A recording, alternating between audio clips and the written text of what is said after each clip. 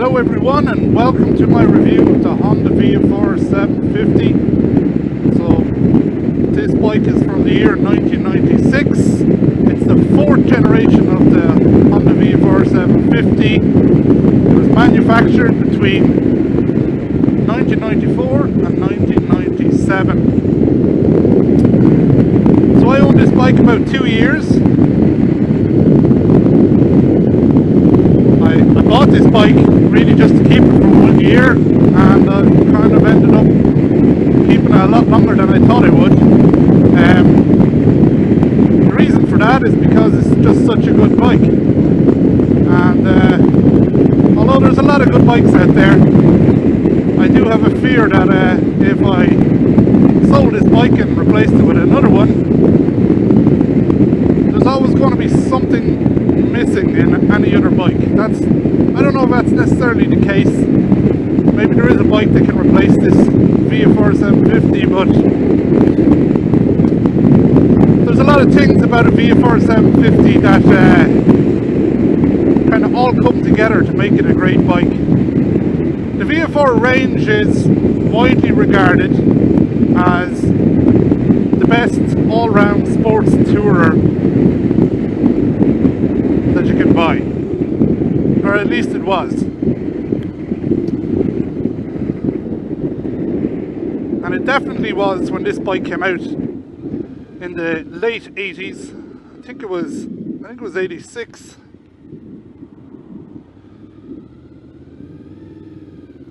I think it was 1986 the first VFR 750 came out.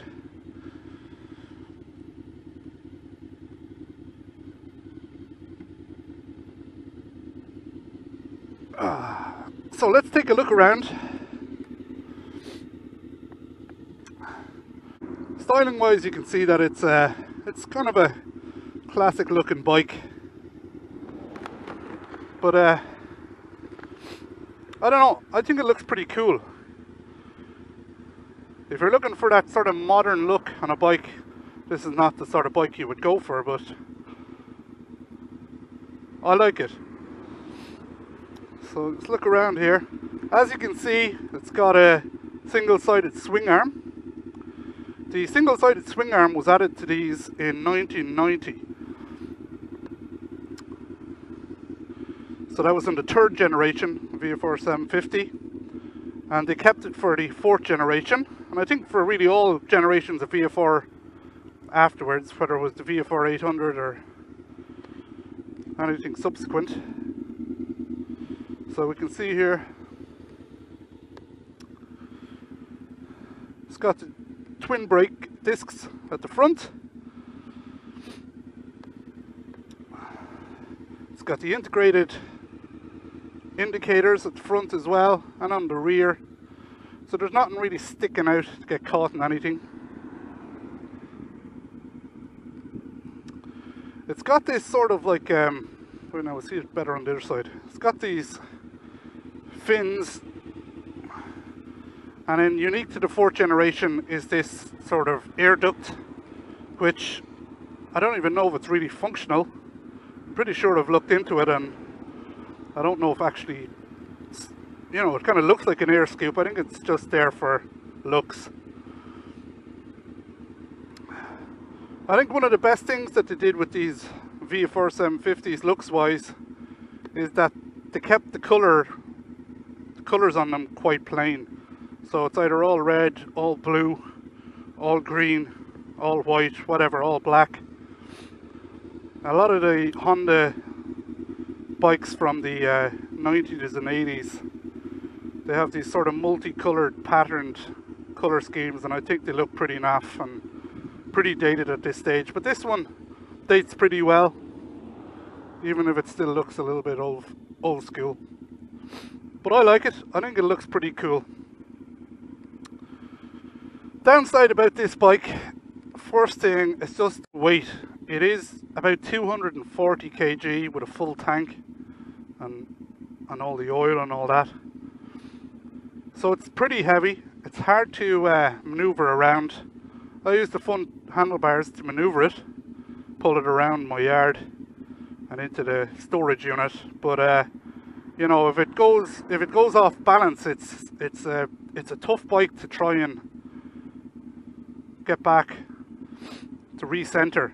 So if that bike goes over a little bit when it's not really moving, you know, there's a good chance that bike's going to go over. So trying to move it around is just a bit of a pain. So let's give it a little bit of a rev.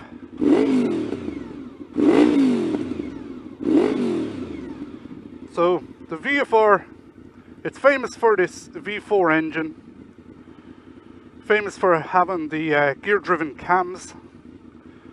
All the VFR 750s from the first generation to the fourth generation had the gear driven cams, as did the fifth generation, but after that they moved away from the gear driven cams. The gear driven cams kind of contributed to, I suppose, the reliability of the engines.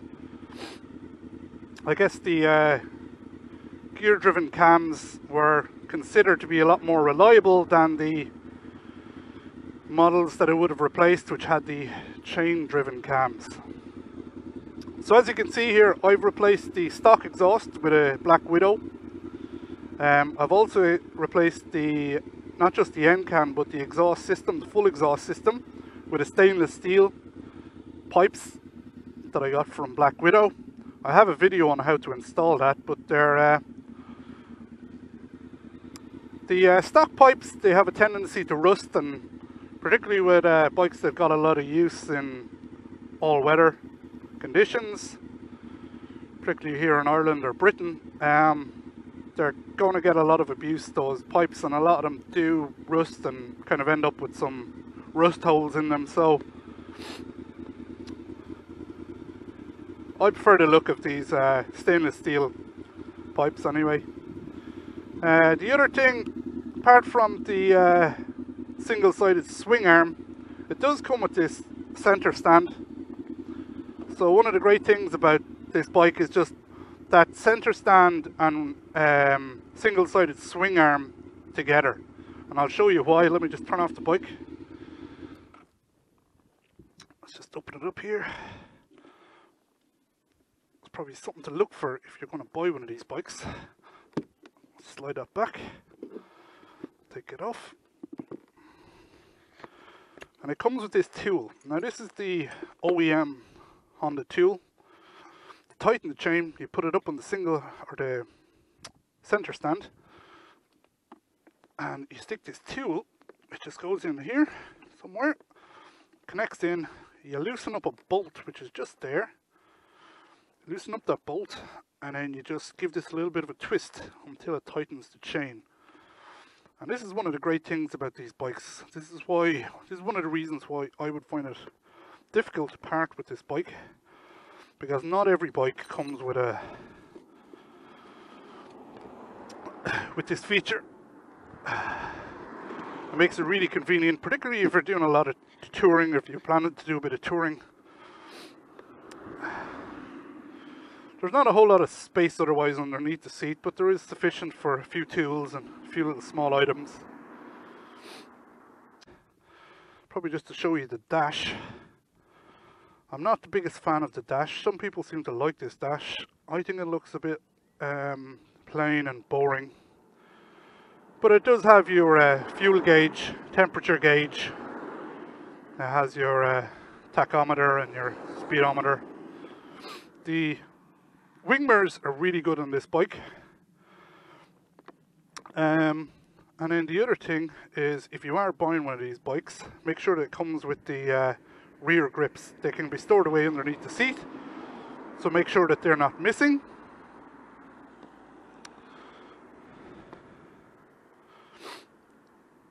So that's really it on the outside.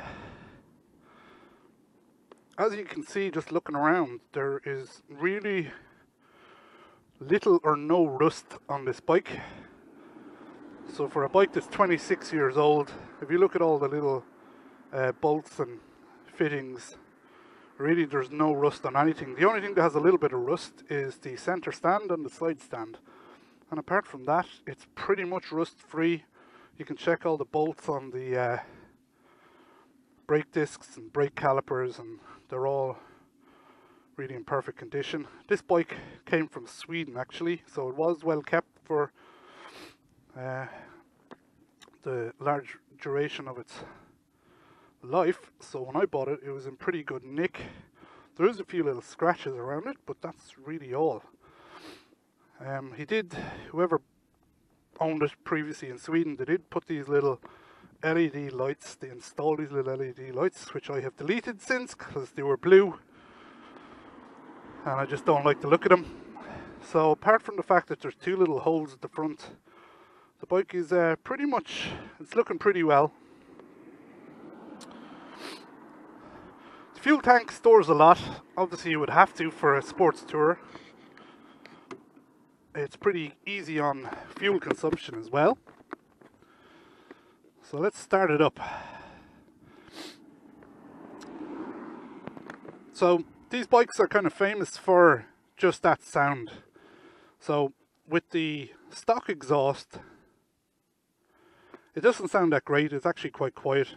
But with the aftermarket exhaust installed, it just sounds really good. So let's have a listen.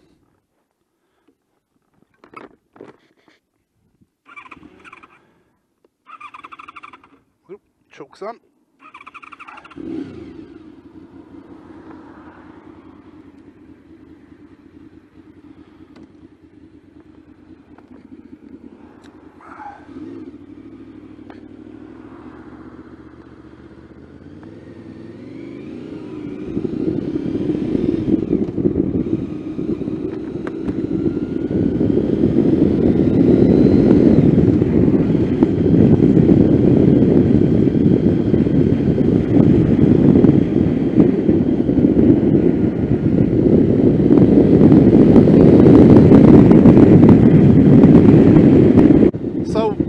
The VFR 750s, they have a particular reputation. Reputation is really for just build quality and reliability. As I mentioned, the gear-driven cams do play a role in just that engine reliability, because if you have chain-driven cams, eventually those chains slacken, they can possibly break. So with the gear-driven cams, that's not really a possibility. They don't really wear, not that I've ever heard of anyway.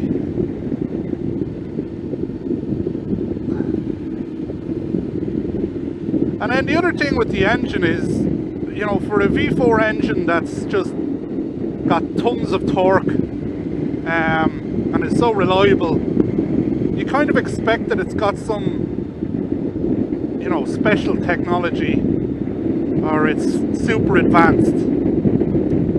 Well, I've kind of read through the manual and I've done a lot of work on this bike myself and explored the engine, and the engines are actually quite simple. There's actually nothing really that complicated about the engines, and I think that's probably part of the reason why they're so reliable, because they kind of use not an old technology per se, but a tested and proven technology, and they're just built to a good standard. So it's not uncommon for owners to report 100,000 plus miles on these bikes. I've seen a couple with 200,000 miles. That really is a lot of kilometers, or a lot of miles. This particular bike has I think about 55,000 miles. So it's about 87 or just over 87,000 kilometers.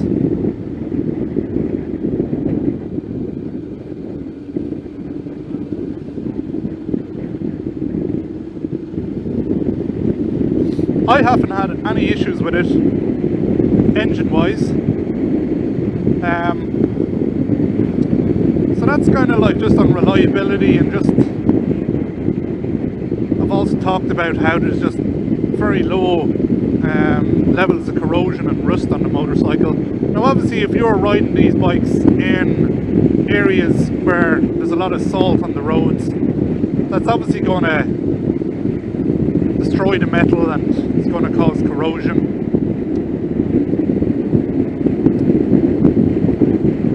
But under normal riding circumstances or normal riding conditions, and I ride this bike a lot in the rain, I wash it a lot with power washer, and you know, I just don't really see rust coming up on it afterwards. It's a completely different story on my Ducati Monster and other bikes that I've had, where you can power wash a bike and then find that your brakes have seized afterwards. So don't have that worry with this bike, and that's just really down to the build quality. And I think by build quality, I think they just did everything, simple things right on this bike.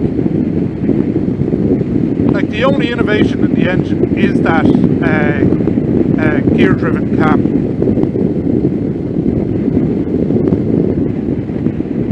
So the other thing that the bike is famous for is just torque, and this is one of the reasons why I am kind of reluctant to sell it, because not that many bikes actually have the sort of torque range or torque power that this bike has.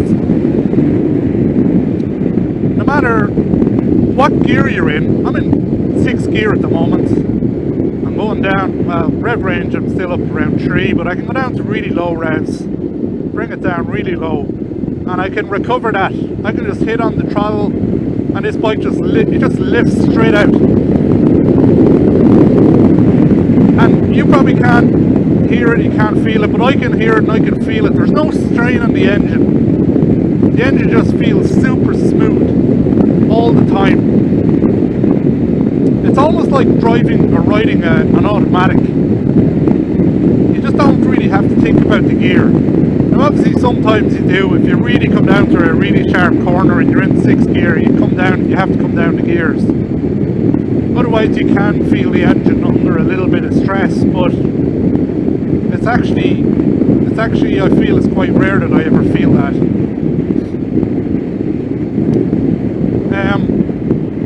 So yeah, I just love that torque, that low down torque, and it means that any other motorcycle that I ride afterwards, there's always just that little bit of a disappointment about that when I come down to the low torque range and I try to accelerate out of a corner, I can just feel that engine just struggling a little bit, and I know that I'm in the wrong gear.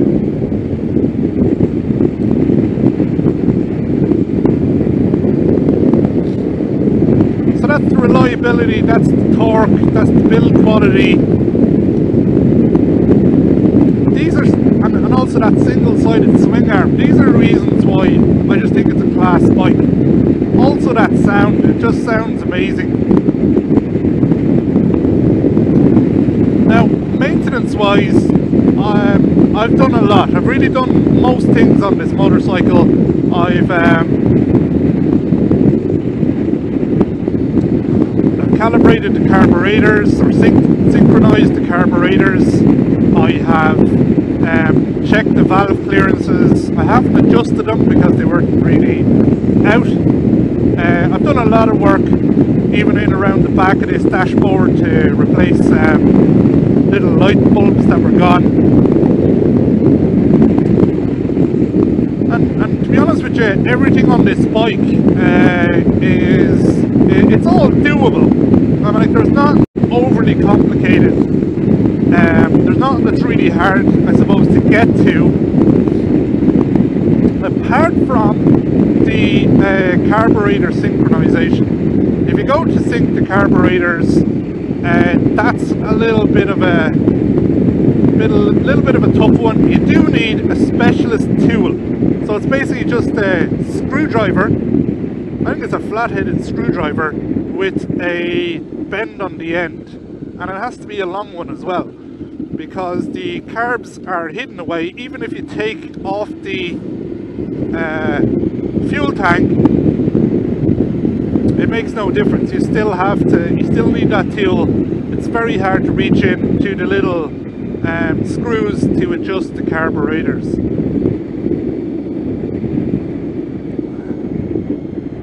But apart from that, everything else is it's all doable with just some basic tools. you should buy the Haynes manual or the Honda service manual for this bike if you're going to work on it, and I think you'll probably follow it pretty easily.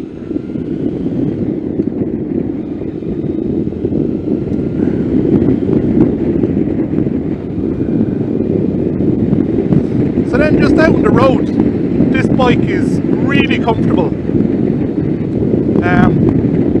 You know, you can go for hours on this saddle and, you know, it's still comfortable. You don't have to worry about a sore ass at the end of a ride. Obviously this is what you would expect from a sports tour. It should be able to do that. And then just for rideability, you know, it is a real fun bike, not just for touring, but for if you want to take a bike out and just kind of race it. This bike is really excellent. It's just nice and flickable. It is, as I said, heavy, but it turns in nicely. As long as you have good tyres, this bike is nice and turns into corners nice and easily. I wouldn't say it's super flickable. It's quite steady on the road.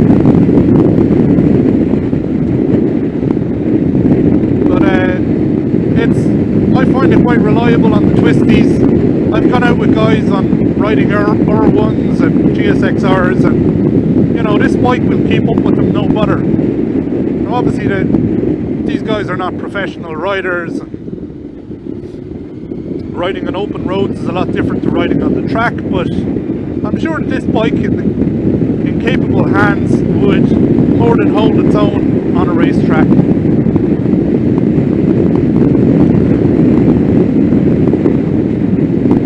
I would recommend this bike for beginner riders, just because of the fact that it's so reliable, the fact that it's just easy to adjust that chain, because it's got loads of torque and it's just easy to ride. It really is everything that a new rider who's inexperienced with changing gears should really be on, because you know, that's the one problem when you're really starting out on a motorcycle. You're going to find that you're in the wrong gear all the time, and that's not going to be a problem with this. The only reason I would say it's maybe not the best for a new rider is just because of the weight. I think you're going to let it drop a few times if you're a new rider, just because it is heavy and it's going to catch you off guard. And then the other thing is for U-turns, because it's quite heavy, it's a little bit difficult to do a tight U-turn in. But they're the only downside to this motorcycle, I suppose. The brakes are quite good. They're not as good as what they are on my Ducati Monster, but I'm sure I could upgrade the brake lines to the reinforced brake lines, and I'm sure that would improve things a lot more. Also, these brake lines are probably the original. They're 26 years old. They're probably meant to be replaced after a certain mileage or a certain number of years. They haven't been in this case. So look, that's it. That's my review for the VFR 750. Let's finish it off here. I'm on some twisty roads. Let's just give it some gas and just show you what this bike can do.